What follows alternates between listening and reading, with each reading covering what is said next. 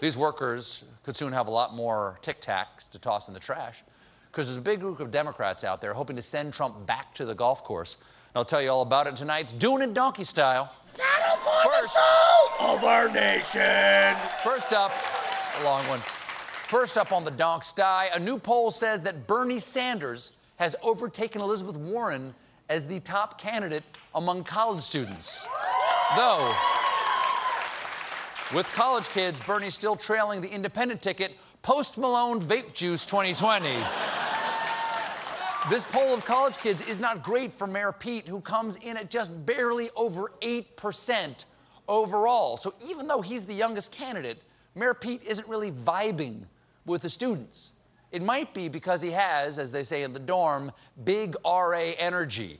All right, guys, all right, I know we're all having a lot of fun here, but rules are rules, and the rules allow us to have more fun because I've signed us up for a litter pickup fun run down at the lake. Come on, I'll sing us over. If you're collegiate and you know it, make a friend. If you...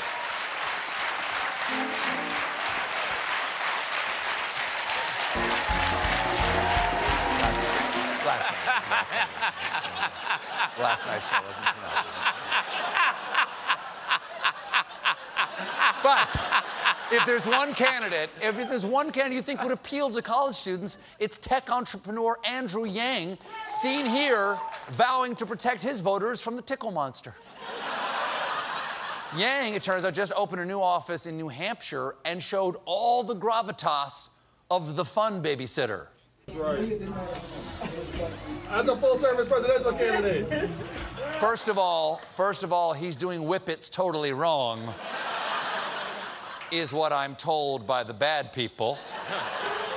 Second, as someone who's been to several HR training sessions, that is questionable office behavior.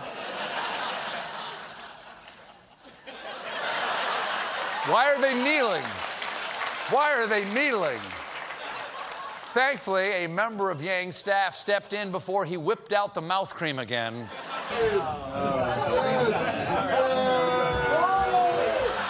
Okay, yes, thank you, thank you. Cooler heads prevailed. That, my friends, is the kind of leadership America needs. Finally, a man who knows where to draw the line. I'm ready to endorse Big Coat Guy 2020. We got a great show for you tonight.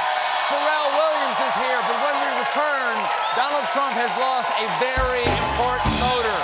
Stick around.